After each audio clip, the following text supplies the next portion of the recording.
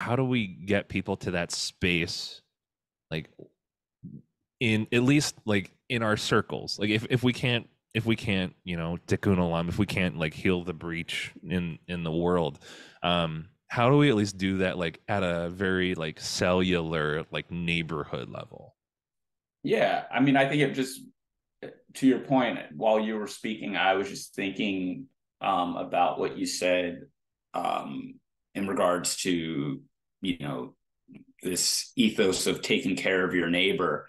I think what obviously in my experience happens is there is increased compassion in some cases when there's Yeah. familiarity, Yeah. or you've you've grown up with certain individuals, even if they are outliers, and you have some sort of context for who they are. You might not agree with it, but there's a kind of understanding.